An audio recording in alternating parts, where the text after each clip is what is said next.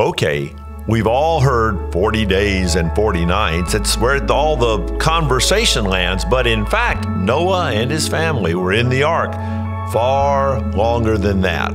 There's going to be math again, but we'll talk about all that stuff on this week's Beyond the Notes.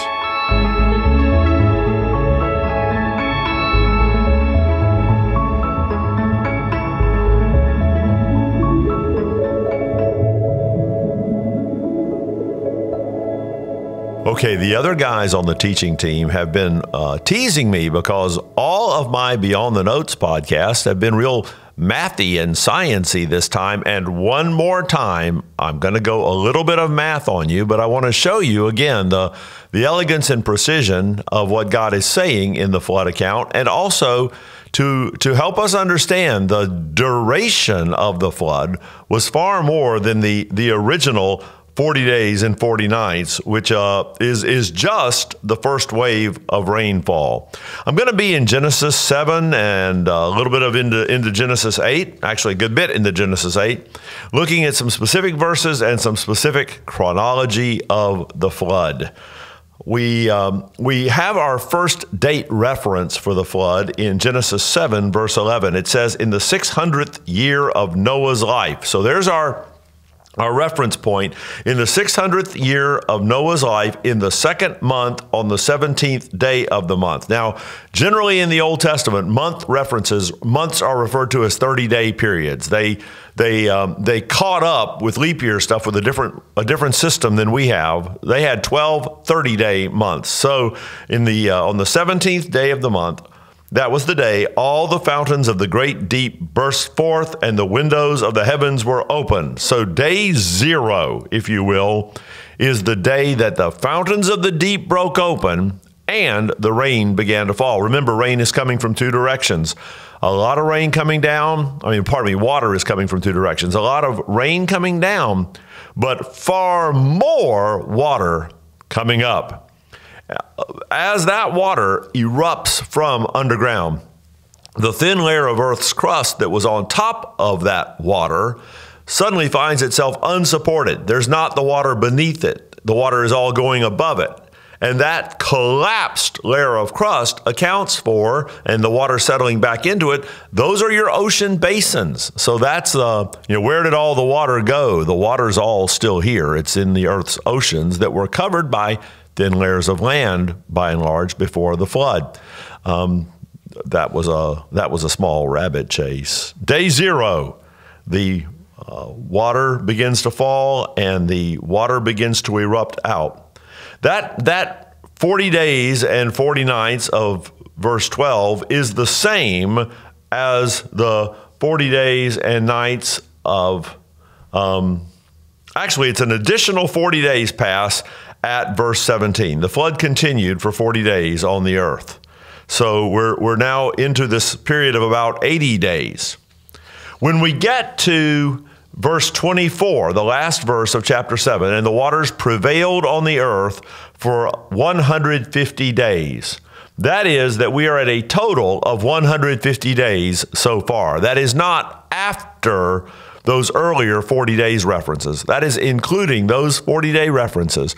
For 150 days, the water is pouring onto the earth, including peaking.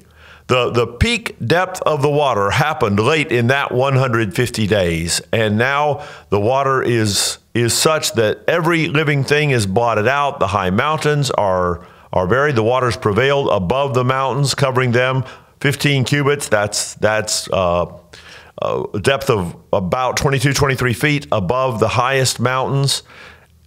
All of that happens in that first 150 days.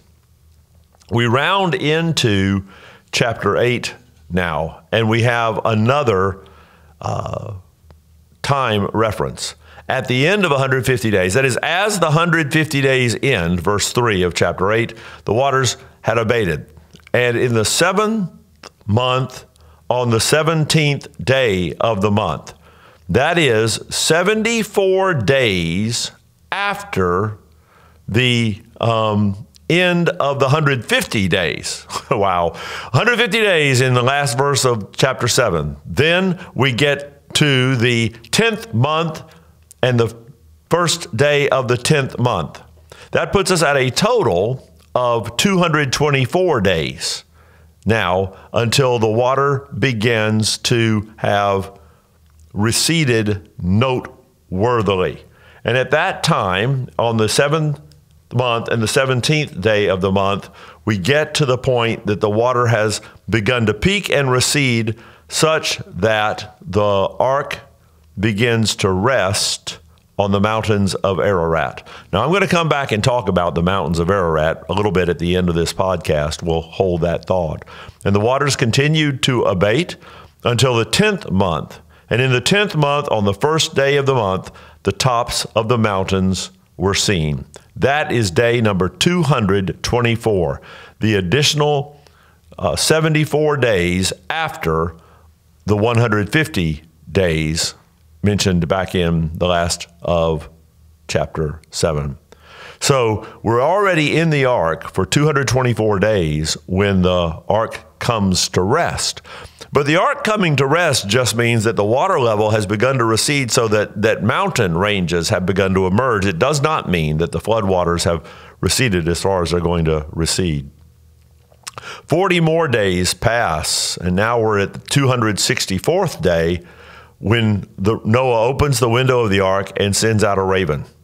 And that raven just flies back and forth with no hope of landing. Then he sent forth a dove, verse 8. Now, we don't know how long it was between the raven and the dove, but it's interesting to note down in verse 10, it says he waited another 7 days. So most of us would speculate, I would certainly speculate, that it's 7 days between that raven and the first dove. If that's the case, the first dove goes out on day 271. And dove number 1 goes out on day 271 and can find nowhere to land. It just returns to the ark. 7 days later, verse 10 of chapter 8, he sends another dove out on day 278. And that dove comes back with an olive leaf in its mouth. So now we know the water's coming down. But Noah waits another 7 days till day 285, and there is no return.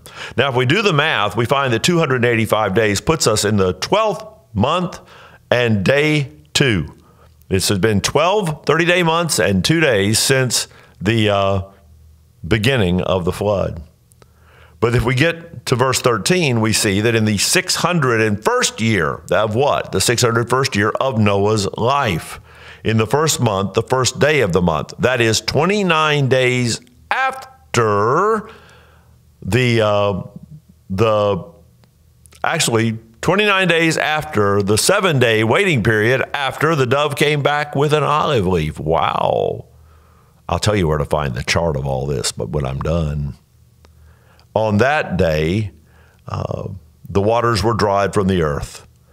And Noah removed the covering of the ark and looked, and behold, the face of the ground was dry. So in the 2nd month, on the 27th day of the month, that is 56 more days later, while the water is thoroughly receding, which gets us to 370 days total, God said to Noah, go out of the ark. So those guys were in the ark for about a year and 10 days.